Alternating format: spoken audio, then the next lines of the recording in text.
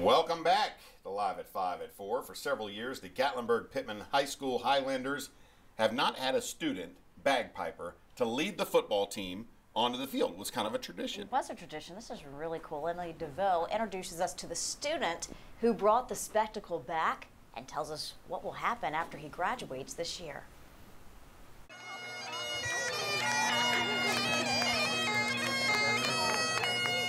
With Jacob Starker, the Gatlinburg-Pittman Highlanders start each game on the right note. Having Jacob out here in his kilt with the bagpipes, it really gets the energy going. It is mayhem.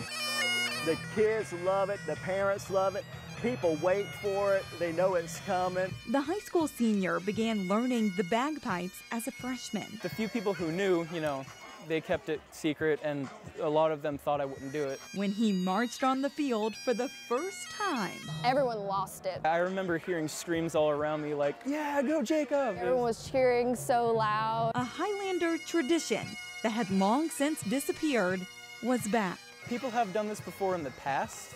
I'm glad to say I'm bringing it back. Starker has his eyes on pursuing music in college after he graduates. I have more of a passion towards classical music, or music, sit-down music, I guess, older styles, instead of bagpipes. So bagpipes would probably become more of a hobby. With no other bagpipers in the grades below him, the Highlander tradition was once again at risk of disappearing. If we don't have anyone to fill those shoes, Jacob's going off to college.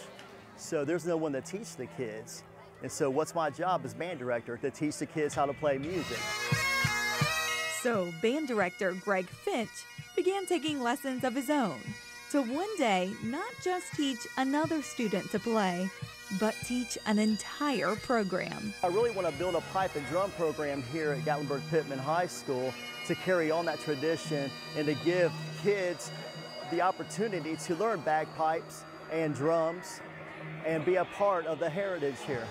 Jacob's been such a blessing to have in our program, and he's opened up a whole new avenue for us. And he's also inspired younger kids to want to follow in his footsteps. So when he does take his last steps on the field at the end of the season, it's only the beginning of a much longer journey of bagpipers for the Gatlinburg-Pittman Highlanders. For Live at 5 at 4, I'm Emily DeVoe. That's awesome. I mean, pretty cool, and that tradition now will continue. Yeah, Jacob and his teacher, Greg, have formed friendships with the musicians in Knoxville Pipes and Drums who you saw performing with them on the field. They say they will use their instruments to help bring not just the school together, but the entire community. That's awesome.